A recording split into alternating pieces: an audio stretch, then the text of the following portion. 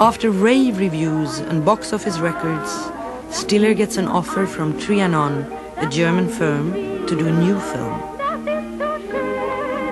And Stiller has an appropriate plot ready. A Russian girl flees her monastery to find the man she loves. She winds up in a harem in Constantinople. Greta signs a 5-year contract. The Germans pay well. So it's off to Istanbul with a travel allowance of 100,000 marks.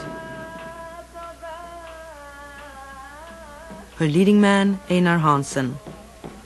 Her photographer, Julius Jansson. Greta will become the odalisk from Smolny.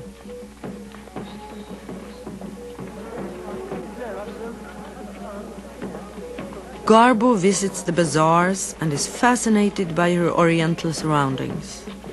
Stiller hunts for good filming locations and extra actors, but everything is delayed. German marks lose their worth as inflation runs rampant in Germany. Stiller telegraphs Berlin, "Send 1 million marks."